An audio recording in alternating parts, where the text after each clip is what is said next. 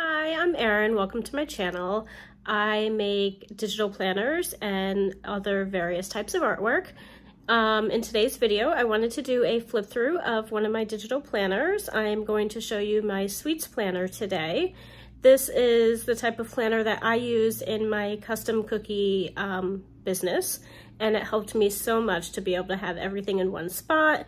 So if you want to see how I did that, continue watching and I'll show you how I customized the planner to help me and how easy it is to move around pages and to make this planner work for you. So today we're going to be looking at some digital planners. So the first thing you're going to do is go ahead and click on the icon for your Goodnotes app, which will bring you to this.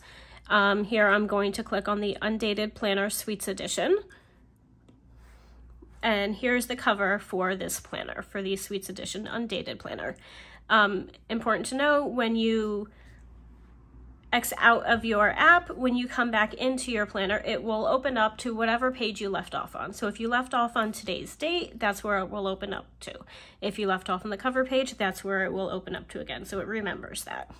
So here we have the cover page. And we're going to scroll to the next page. We have the title page. So I've gone ahead and put my name in here. My handwriting is pretty awful on the iPad, so I tend to utilize the text option. This also has a link to all of the custom sections in here. And again, these are all hyperlinked, so you can click on any of these and it will bring you to that month. So we're going to click on this right here, which will bring us back to the index page, which is page 3. So here we have custom sections. So you can use these to customize and use whatever way benefits you the most. You can use it for a recipe section, a client info section, just about anything you can think of. Here we have the year at a glance. We have the index page, which is this page. We have a page for you to insert whatever digital stickers you use most often. We have a contact me section, which brings you to a link to all of my various pages. So my Redbubble shop, my Society 6, my Etsy shop, and you can email me as well. Here we have the extra pages and templates that I've included as part of this particular planner. So you have the blank page, a dot grid, aligned page, a checklist page, journaling pages, and some financial pages. And here we have the order forms that are included in this planner. So we have a cookie order, a cake order, and a general sweets order. Now, there is a shortcut link to these order forms if you go up here. So if you look here, we have this heart button with the little call out symbol.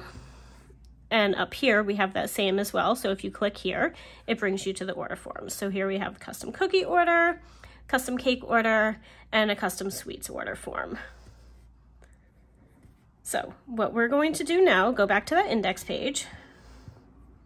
Next, we have the year at a glance. This is undated, so you can use this year after year. You can start anytime the year you like and make it work for you. You can either add the dates to these if you like, or just to have as a reference. And again, all of these are hyperlinked, so you can click on August, which is what we're in now, and it'll bring you right to the August calendar. Or you can click on August over here. Now, behind each month, you can add weekly planners, so weekly templates, sorry. So August has 5 weeks in it, so you're going to take this template right here, and if we want to just continue to use this same weekly template for all 5 weeks, all you have to do is click this plus current template, because that's what we have right here. So it's just going to duplicate the same one. So we can do this 4 times.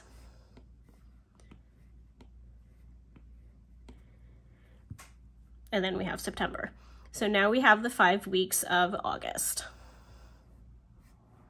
And then you can go ahead and date it.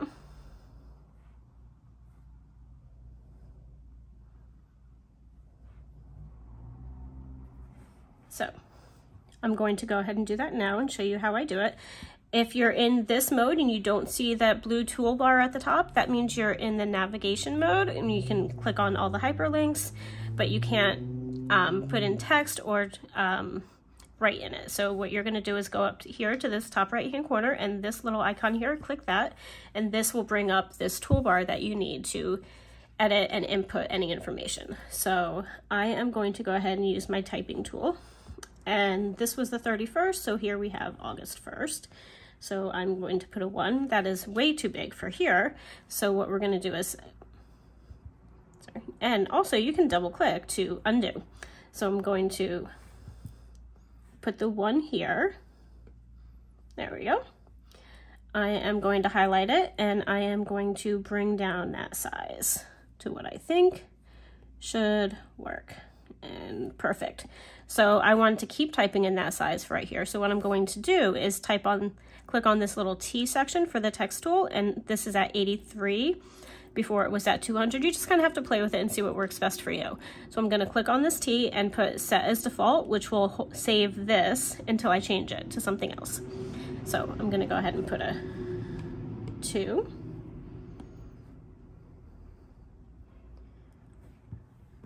And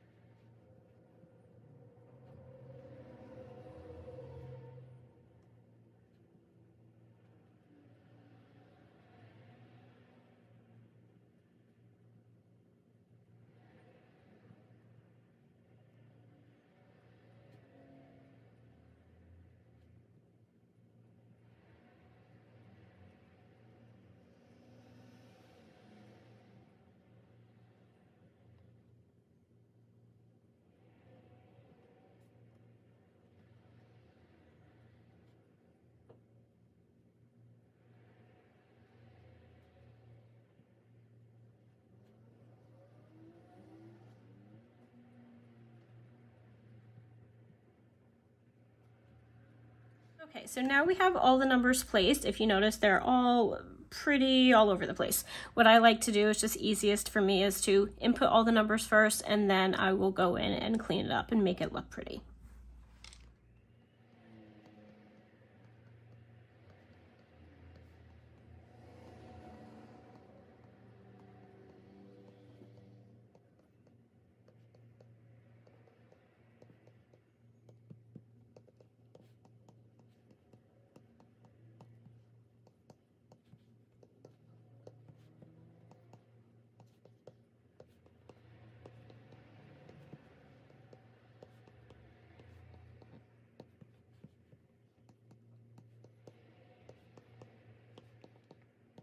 Okay, and there we have it. Now August has been fully dated on this August cover page, the monthly view. There are so many different ways to date your undated planner. If you would like, I can do a video on that and show you the different ways and ways that I found to make that easier. Let me know in the comments if that's something that you're interested in. Now, if you notice here, we have this unused portion at the bottom because I went and put 6 weeks in for each month, because some months have where the 1st starts over here, then the 31st is over here. So I didn't want there not to be a spot. So if you're fine with that, that's cool. If you want to take this away, you can't really erase it because this is in the planner. It's already been pre-designed and put in there, but there is a way around it. So what you're gonna do is you're gonna have your lasso tool on. You're going to take any white piece or whatever color your planner base is, and you're just gonna make a square with a lasso, and you're gonna tap that. You're gonna hit take screenshot. You're going to hit that up sign, copy, and then you're gonna click right back on here and paste. And now that has pasted that white little rectangle screenshot that you just made. You can then resize it and put it anywhere that you would like to cover up any spot or make any custom section for you. So I am going to go ahead and use it all along the bottom of this page. Now, it's important to note that that works basically as a sticker. So if you put another sticker or typing on there and you want to lasso it to move it, you're going to lasso this whole thing. So in that case, you would want to just hold down on whatever image. Let me find a sticker to show you.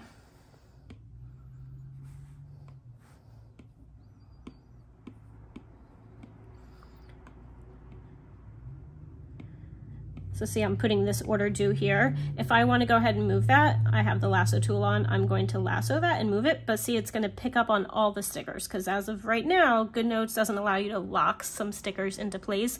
It would be a nice update if they do at some point do that. So what you're going to do, double tap to undo, and instead of using the lasso tool, you can use this tool.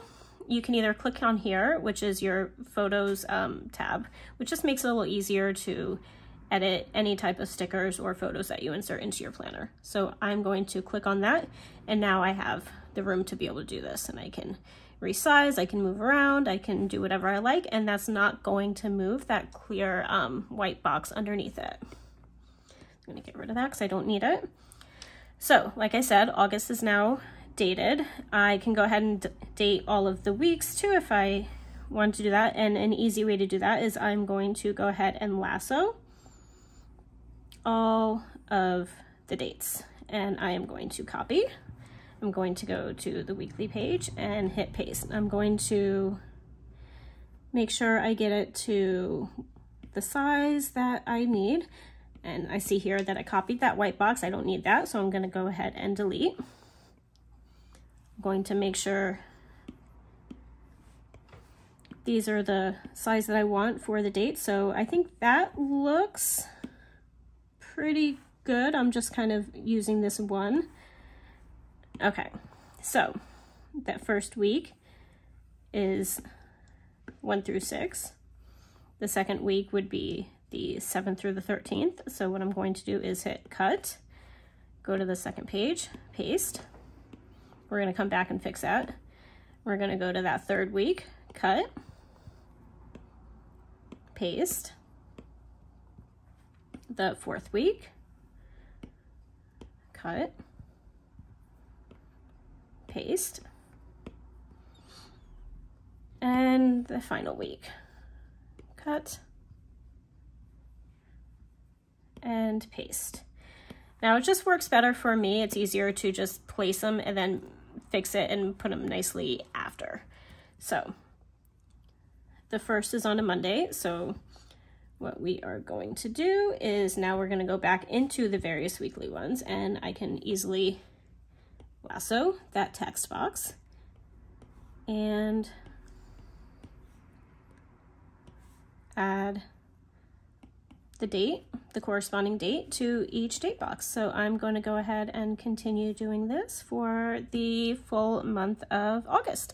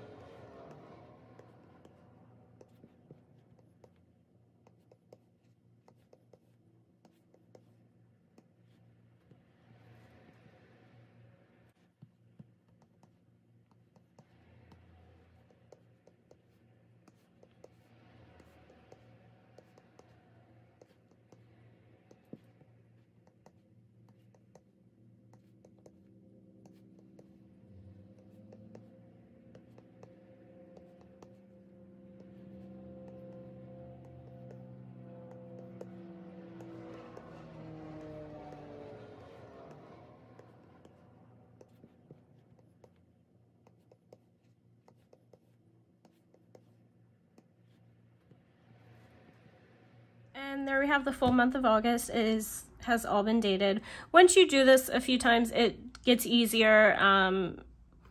You get more used to it. I actually kind of enjoy doing it. So it takes a little bit of time when you first start. I like to have everything typed in it but if you like to use the text tool and just write in it, it goes actually a lot faster. I would just rather the typing than my handwriting. So now let's set this up for any orders that you might have for August. We're going to go ahead and click off of the edit mode. So we're going to hit this little symbol, the top right hand corner, and we are going to go to our order forms. Now I am going to preload this with a couple of, you can either put a few forms in there at once just to make it easier for you, or you can add forms as you get orders. So I'm going to go ahead and put like 3 custom cookie orders and 3 cake orders and 3 sweets orders in here for the month of August, because that's what I think I'm going to need, for instance. So what we're going to do is we're on this custom cookie order page right now. We are going to hit these 3 dots. We're going to hit copy page, and then we're going to go back to August. And now we're on our monthly view. If we want to put those pages behind this, so in between this page and this page, what we're going to do is hit this little plus sign. Now, remember, if we hit this current template, it's going to duplicate this page that we're currently on. We don't want that. We want that page that we just hit copy. So right here, we're going to hit paste, which has just pasted this custom cookie order form behind the August page. Now I want 2 more of these, so I'm going to go ahead and hit the plus sign. This current template, because that's what we're on, we can duplicate it. So I'm going to hit that twice. So now we have 3 custom cookie orders. And we're going to go back to our order templates. We're going to go to the cake one. We're going to hit these 3 dots again, hit copy page, go back to August. We're going to put these after the custom cookie order just because that will be what works best for me. So we're going to go to the last custom cookie, hit the plus sign, hit paste page. Now, instead of doing the plus and then copy, you can still, because that's still in your clipboard as a copy page, so you can hit the plus sign and paste page again. 2 more times, if that's easier for you. And now we have 3 custom cake orders and 3 custom cookie orders. Now we want to add those sweets orders. So let's go back to this tab, which has our order forms. Go to this custom sweets order. We are going to hit copy page. And now there's another way to do this. If you, if you hit these 4 boxes up here, these are the thumbnails to your entire planner. So if you go up here, and if you want to scroll, you can find the page number that is for August, which looks like it is right here. So as of right now, it's page 19. Once you add, subtract, move around pages, your page numbers might be different from mine. So right now, I'm right here. So if I want to put it behind this last custom cake order, I'm going to click on this little down arrow, click that, and I'm going to put add page after. And we're going to go ahead and paste page. And now that has added a custom sweets order. We're going to go ahead and add 2 more of those. And now if we go back to our August cover page, we have now a fully dated August. Scroll to the next page, we have a custom cookie order form. We have 3 of those. We have 3 cake order forms. And like I said, if you would rather just input the pages as you get them, you can feel free to do that as well. Whatever works best for you. You might change it up and find one way works better, then discover another way works better. And then after these, we have the weeks. Now, say if you have a cookie order that is behind this week, and if you would rather have it behind the weeks instead of the months, you can do that as well, even once you have them in here. So you're going to go ahead back up to these 4 boxes for the thumbnails for your entire planner. You're going to find the page you're currently on, which will be highlighted in blue. And right now we're on a custom cake order. We're going to put that right behind this week. So what we're going to do, we're going to hold it down, and you can move it around to any part of the planner. So that's just an easy way to kind of drag and drop and move pages around. And now we have the week of the 7th through the 13th. We have a custom cake order, and then this week. So whichever way works best for you, you can do that. Now I'm going to show you how I would do this I don't take any custom cookie orders at this time. I'm solely working on this, but I do still do some cookies for extra special clients like my mother. She just ordered some cookies from me a couple of weeks ago. She wanted cookies last week. She was going on a family trip to a function and she wanted some cookies to bring along. So I'm going to go ahead and click on that again. To be able to go into the edit mode and write and type, you have to make sure that this is toggled on. And then you have all of these up here. That means you can go ahead and use those and type and add. So I'm going to hit the typing. Client. We're going to put mom. Contact info. I can put her phone number. I'm just going to leave that blank for now. I think I gave her 15 cookies. The due date. We're just going to make something up here because it's for the future. So we're going to say August 17th.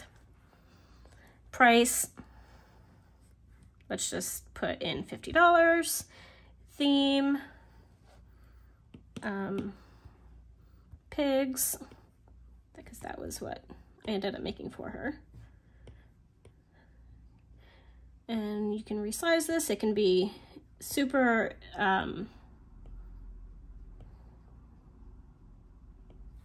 detailed or however you would like to do it. I like to have things kind of as big as the box so that I can easily see. You can also change the color if that makes it easier for you as well. So flavor, we're gonna go make sure we're on that text box. Hit vanilla.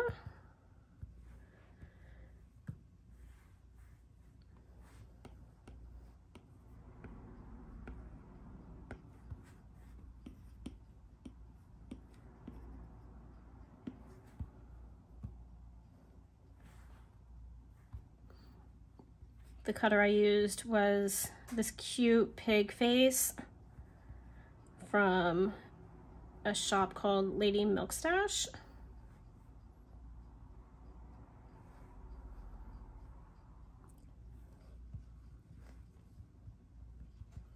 She's one of my favorites.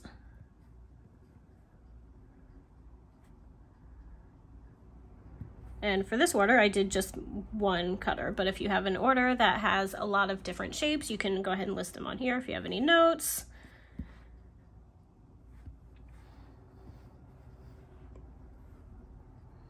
And she picked up and confirmed. We're gonna go ahead and put invoiced and paid.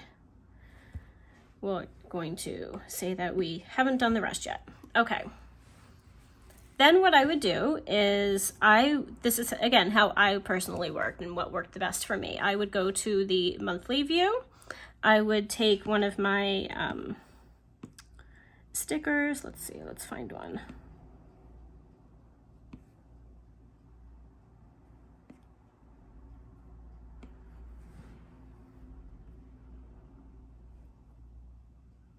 We have these just general basic order due ones. So I can go ahead and just pick one of those. I have some more detailed ones as well. So I'm going ahead and copy, go back over here. We put that was due on the 17th. So I'm going to go to where it shows the 17th here, and I'm going to hold down my Apple Pencil, hit paste, resize that to what's best for this box. And I am going to put the details over here. So I'm going to put 15 cookies. I'm going to resize that in a bit. Pigs, mama. So whatever details you need, that makes it easiest for you.